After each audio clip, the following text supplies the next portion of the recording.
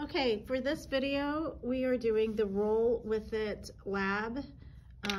We're going to be calculating momentum of a golf ball and a marble. So you will have a golf ball, a marble, a ruler, 2 rulers perhaps, and tape, and 2 cups. What you'll do is we'll be rolling a golf ball and a marble down a ramp from different heights and comparing the distances they push a cup. The overall goal of this activity is for you to create a graph from the data that you've collected and come up with explanations for outcomes and results.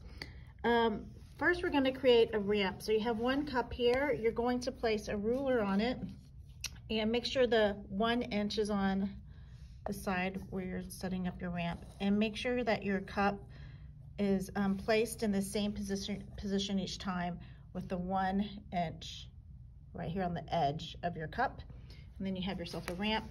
You need to create then a little starting point that you're going to be measuring from. So you put tape down right here, and you're going to be measuring from the starting point, this side of the tape that's closest to your ruler, and then you'll set the other cup on the other end. So your ramp looks like this.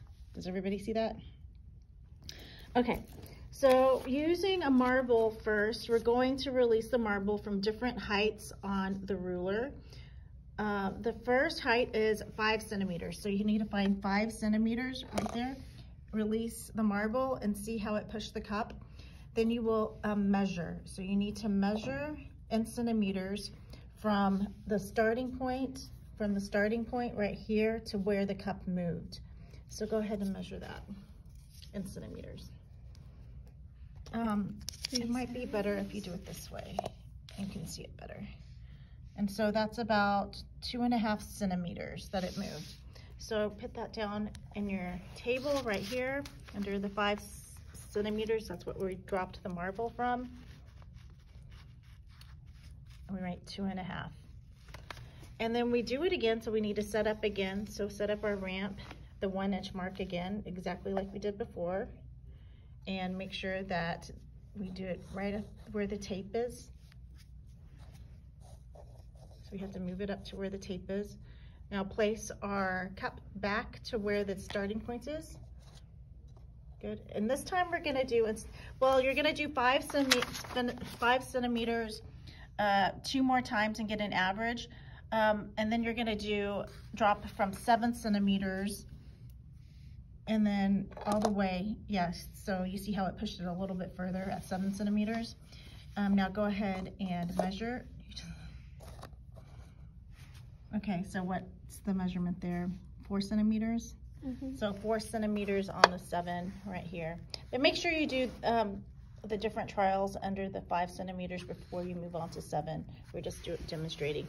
And you're gonna do this all the way up to 20 centimeters using the marble. And then after you do that, you're going to use the golf ball. So let's do 5 centimeters with the golf ball. Wait, so let's see how we're set up again with our tape right here at the edge of our ruler, our starting point. So 5 centimeters with the golf ball. You can release. Okay, now we're going to measure. Then from there, from your starting point, yep.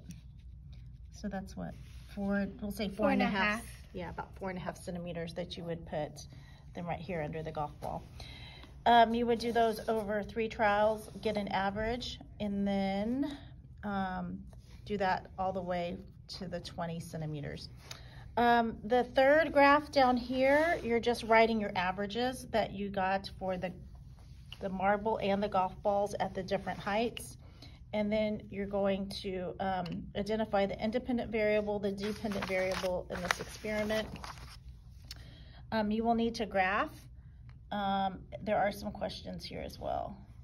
So that's pretty much the gist of what you'll be doing in this lab.